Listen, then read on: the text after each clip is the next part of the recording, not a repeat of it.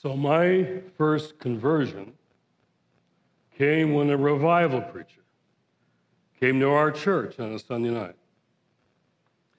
It felt like he was pointing his finger right at me and all the other unsaved kids in the front row who had to sit in the front row for the special service.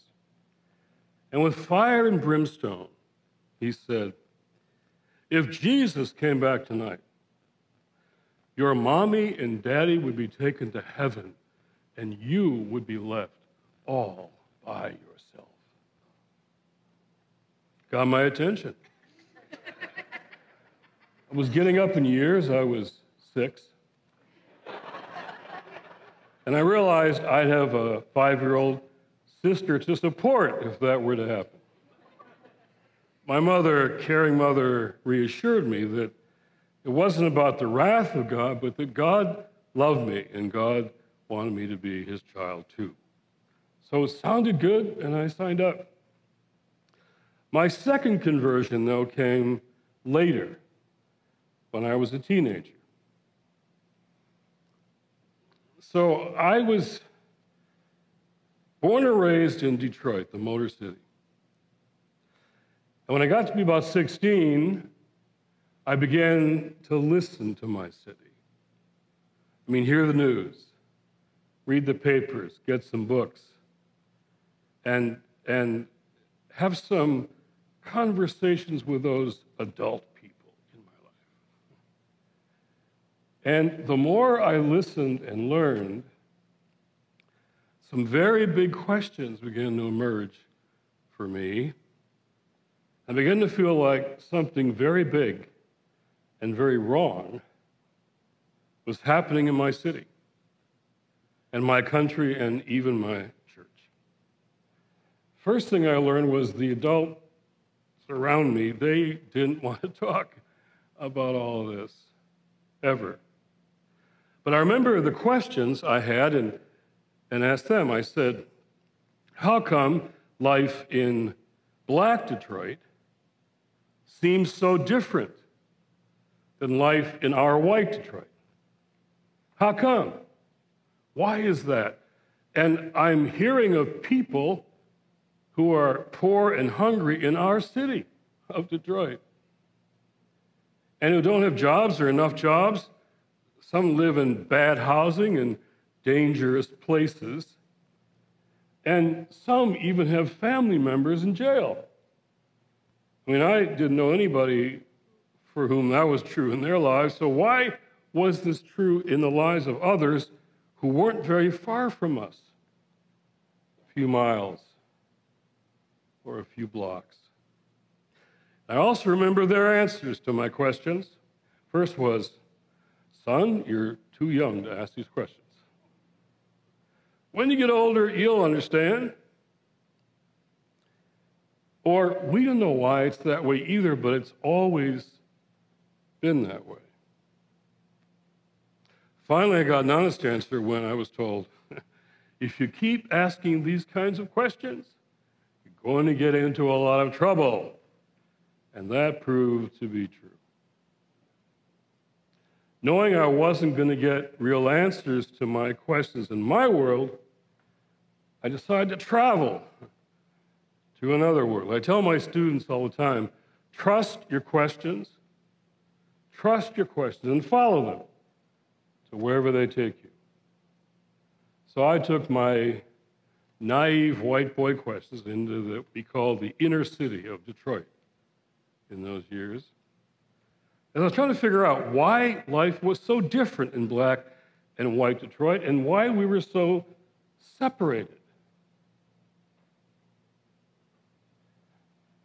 I remember I needed some money for college, so I took some jobs alongside young Black men in Detroit, hoping they could answer my questions.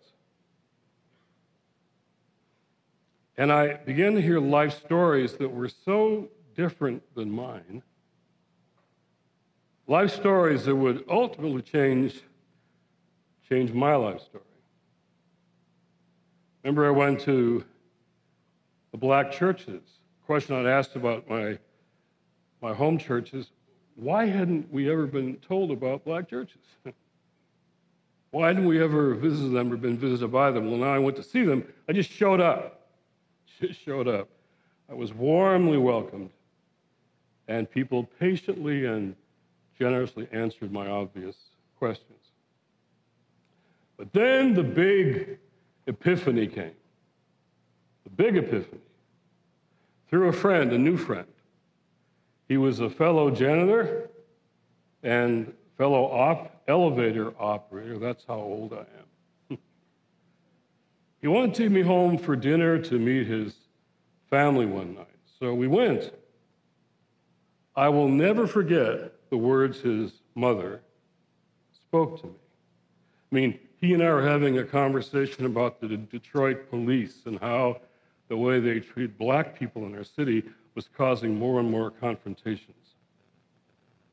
And she said words to me I'll never forget. She said, "So I tell my kids, if you're ever lost, can't find your way home, and you see a white policeman, duck under a stairwell, hide behind a building, wait till he passes, then come out and find your way home on your own."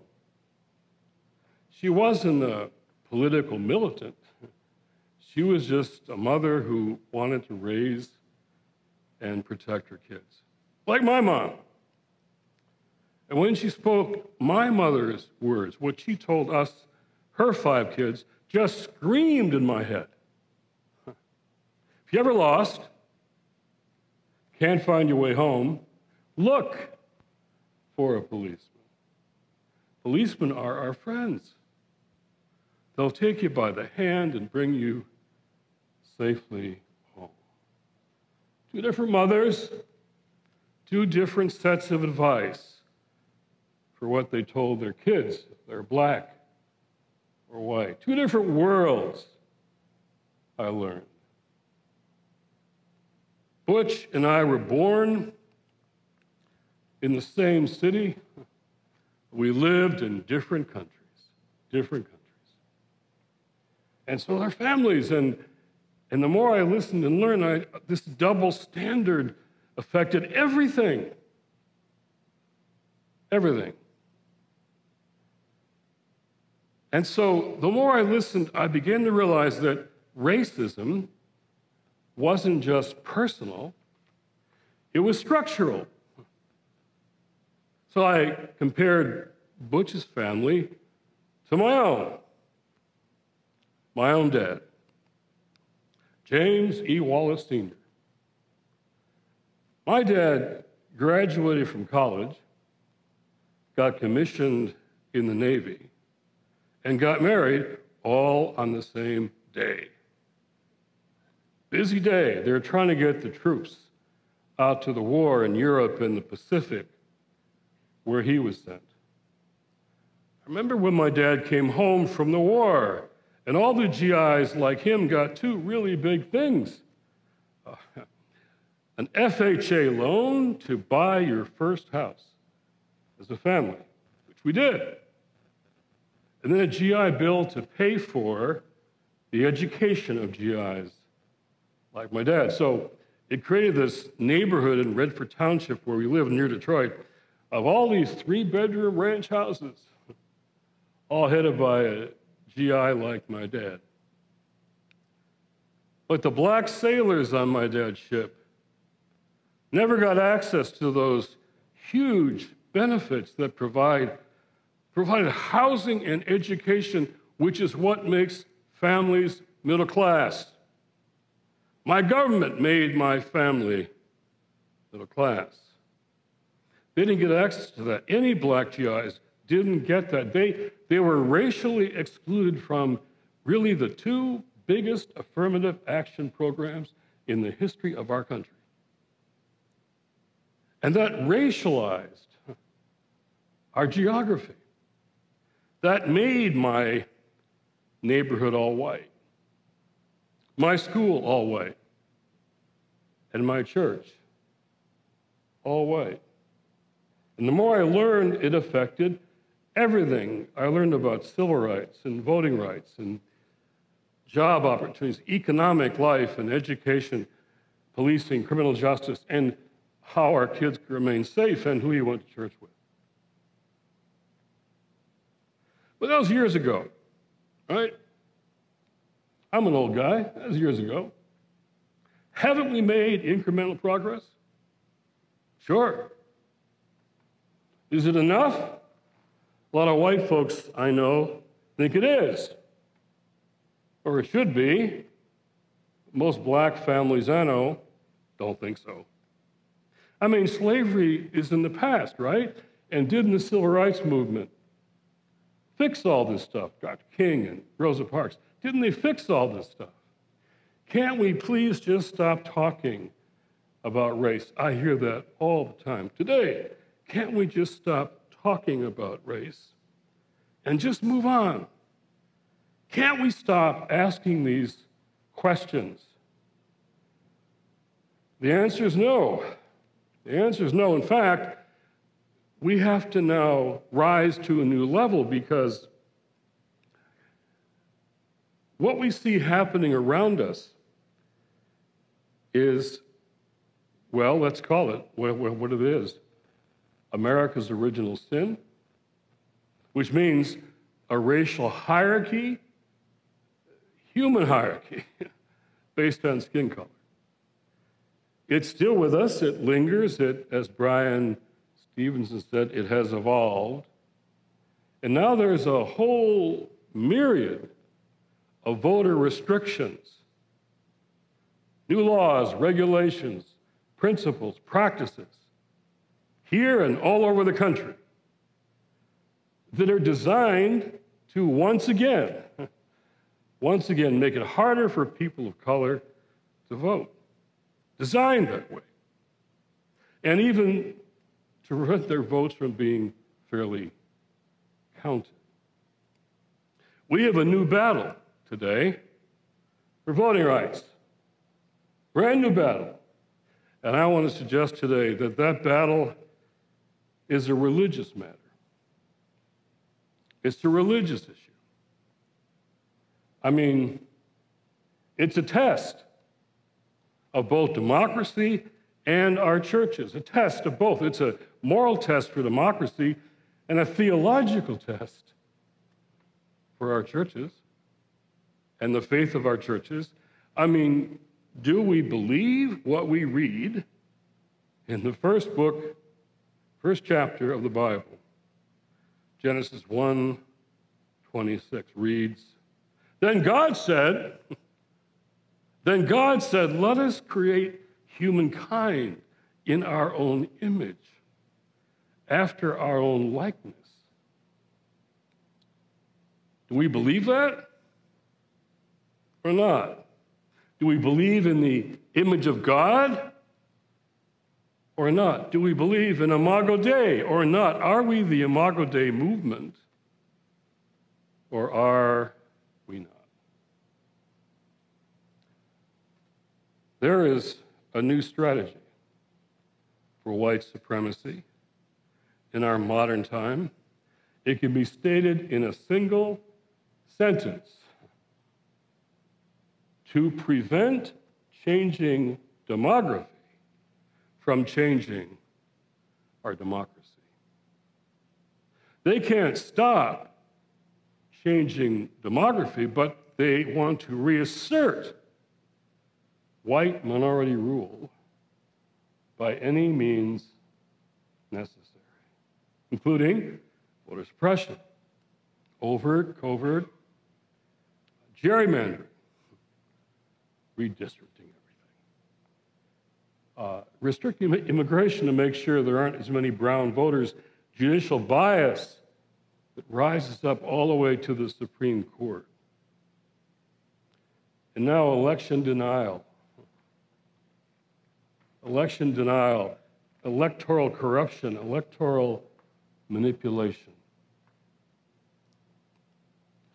These are things that are with us now, and it's time to see that America's original sin is really making a comeback to prevent a united democratic future for this country. And when all those tactics don't work, then they go to the promotion of political violence, as we've seen on January the 6th. All these tactics, all these things are growing. They're increasing, and their threat is greater and greater every day to this nation, to the soul of this nation. And what's happening is really an old ideology called, let's call it America's original sin. An old ideology is combining with an old heresy. Old ideology with an old heresy. That old heresy is called white Christian nationalism. You see it all the time, TV, T-shirts. I'm a white Christian nationalist, members of Congress say. White Christian nationalism is a grievous sin and a biblical heresy. I mean, even the name spells the heresy. It's white. In the face of a gospel that is more humanly diverse and inclusive than any message on the earth. It claims to be Christian, but it implies domination, not service. And nationalism. I mean, really.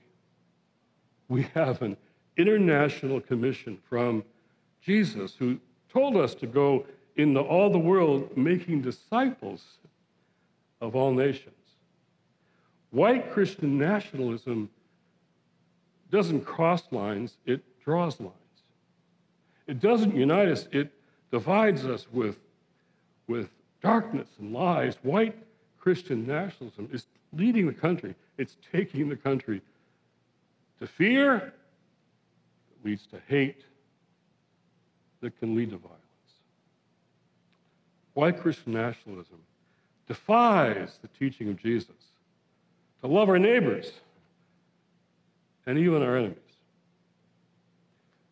So I want to say today, I'll be bold and even proclaim today, if I might, that it has become a Christian sacred duty to fight and defeat the false gospel of white Christian nationalism with the true gospel of our Lord and Savior, Jesus Christ. It's time to cross the color line to democracy. If we could do that, it would be the beginning of repentance and repair and even redeeming America's original sin for us white folks. It's time to cross the color line to democracy because it opens a whole new world for us. It just helps us find the truth, as Jesus says, that can make us free of the bondage and baggage of white supremacy. It's time to cross the color line to democracy because it could open up a whole new world, networks of bonding relationships that could form the fabric and the foundation for the common good. This is just for Washington. This is for our own congregations and communities. It means talking to your friends and families. It means loving each other as brothers and sisters in the body of Christ. It also will be taking us closer to that wonderful vision that our nation's civil rights leaders have called us to for years, the beloved community. The beloved community. Now, there's a role here for people of faith. There really is. What if we could help the nation cross this color line to democracy, this polarized, divided nation? We would be called the peacemakers, whom Jesus calls the children of God. My friends, it is time for courageous personal faith that could lead us to the public discipleship that will be necessary in the days ahead. And for that, may God bless us all.